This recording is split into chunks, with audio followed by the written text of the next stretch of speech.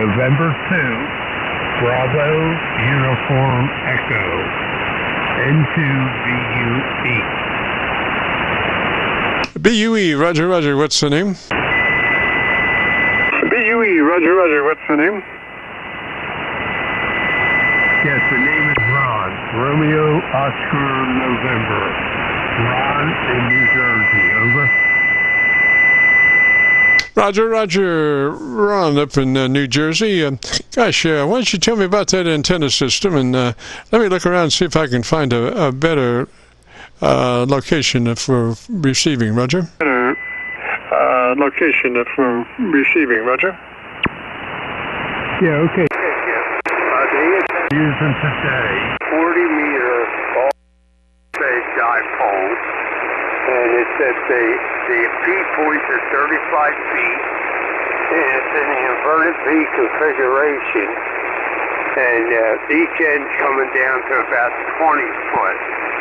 Let me see, the total length of the antenna is 66 foot. The long end, I think, is 55. And the short end's 11. Like I said, it's at the 35-foot height at the feed point, Jim, over. Oh, Roger, Roger. And what radio are you running today, Ron? What radio are you running today, Ron? Okay, Jim. Today I'm running the Yaesu FTDX-101D, and I'm going through the Marathon AL80B amplifier. Looks like about 350 watts, and so that's the radio today, over. Roger, Roger. Well, I just brought up my Virginia SDR, and you about blew me away, Roger. You about blew me away, Roger. Hey, Roger, Roger. I'm copying you about an S5, So that's pretty darn good for this time of day out here to the East Coast, Jim, over. Roger, Roger, and I'm copying you about 20 over on that Virginia SDR, Roger. That's Virginia SDR, Roger. Yeah, okay, very good. So it's been a while since I've had contact with you, so I figured I'd jump in here and say hi at least. And my, you know, the way the conditions have been, I listen every Friday to your net, but sometimes the conditions that are just not a good copy, so I don't try to even make a contact. But today it's pretty darn good, so I figure I'd give you a shout and see if you hear me, over. Oh, yeah, perfect on that Virginia SDR. Have we tuned that radio up? I just wonder if you make sure that's in the wide transmit bandwidth, TBW, wide 100 to 2900? Wide 100 to 2900? Yeah, Jim, it's, I think, 50 to 2900? 100 to 2900? 100 to 2900?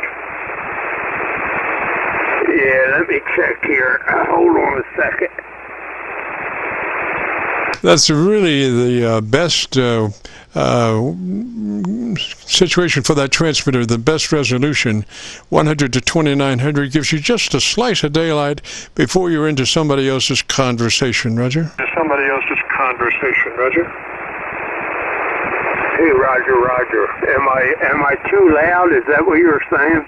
No. This has to do with frequency response.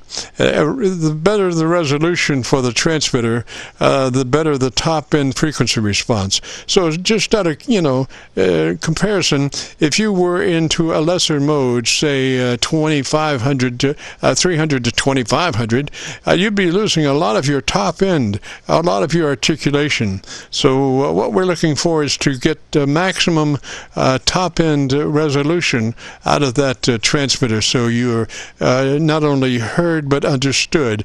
That's is about resolution and articulation, and those are in the upper realm of the frequency band. So we want to maximize the top-end capability of your transmitter, and that's why we want the 100 to 2900 TBW. Roger? 2900 TBW. Roger. Hey, Roger, Jim. Yeah, I just checked. I'm at 100 to 2900.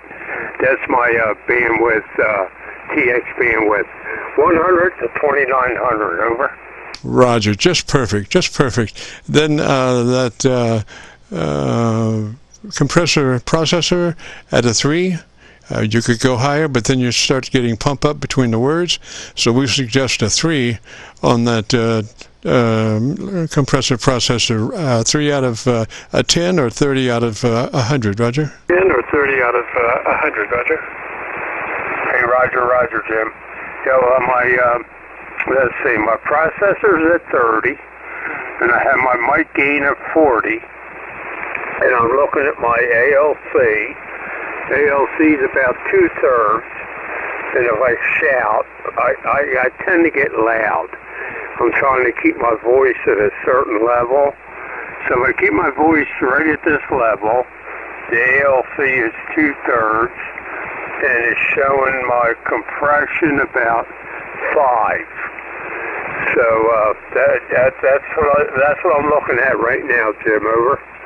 Roger, your dynamic range is about 3 dB, so your average percent of peak modulation is around 80 to 85%. So just perfect, Roger. And your audio curve is very nice. Could stand just a touch of top end more. Maybe a couple of clicks of treble EQ boost, Roger. Treble EQ boost, Roger. Yeah, hey, Roger, got you, Jim. Well, on this radio, with I got the EQ on, and it's a lot of, trying to get it set. And also they throw something else in on this radio here, that AMC, automatic mic control, and that's kind of like a fuzzy area also. Where to set it.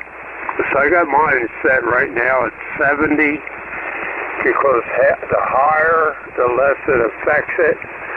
The lower the number, the more it affects it. So this is a new radio, and I'm still experimenting with it. And the mic EQ is, I'm still phonetically with the mic EQ, Jim. Over. Roger. I'll tell you what, if you were pulled back off mic another 2 inches, maybe from where you are, let me hear that and see what that does to the top end. Oh, okay, Jim. Yeah, I did. I back off. I'm about 4 inches away from the mic. I was up closer to 2 inches prior when I was talking. Yeah, backed off about 4 inches now. Over. Roger, I would do that because it does a couple of things. I think you might have been close on your, your EQ that way because, we're talking about bass buildup. The closer you get to your microphone, so when you pull back away, you kind of dropped off a little bit of that bass, and it really helps your articulation, Roger. Your articulation, Roger. Hey, Roger. Okay, Jim. I even backed off a little farther now. I'm about 6 inches away from the microphone, and my ALC is just over 50%. I do see a difference with the ALC and even the compression level. So hopefully, I tend to get up on the mic real close, and as I talk, my voice starts to get loud. So hopefully this helps somewhat. Like I say, I'm still experimenting with the EQ settings on this radio. So it's difficult to get set up, but I'm working at it. Oh, Roger, Ron. Well, I would say, just keep your ALC out, because I think you're right on target there at 2/3 on your ALC. So just keep your ALC meter out and be looking at that as you're chatting to folks around the world.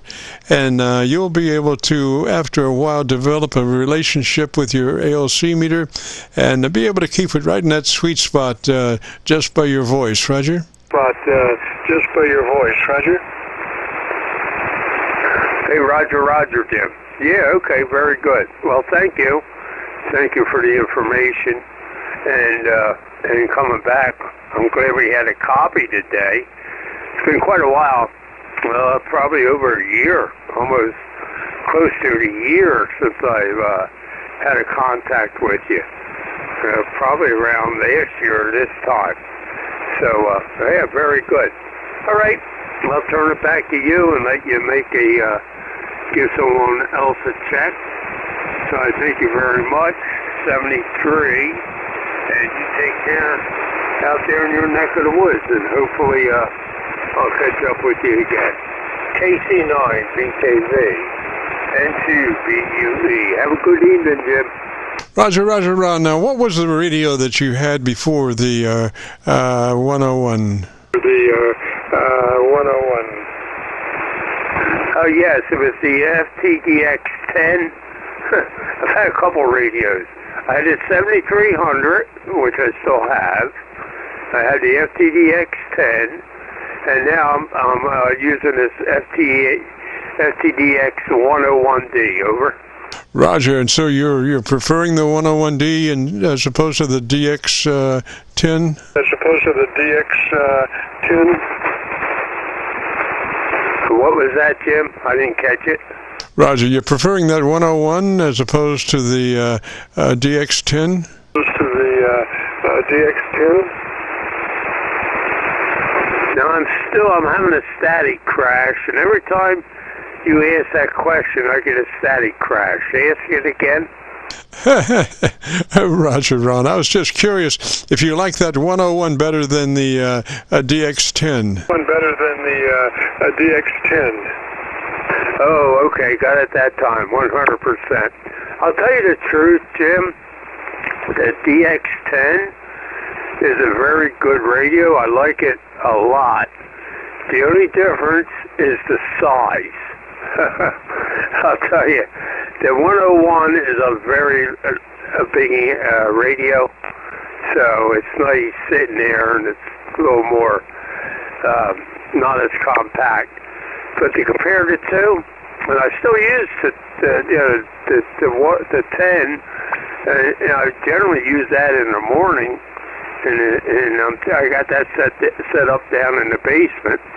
And I'll tell you what, I don't know. That's a tough question. I like the 10, and if it's worth the price difference between the 10 and the 101 for the type of operating I do, I would say no. The 10 would do everything I wanted to do. It's receive. It's just about as good as this 101. But anyway, I just got it in my crawl to get the 101, and I figure, hey, let's do it and check it out. But they're both comparable. The only difference is the size of the radios. Over.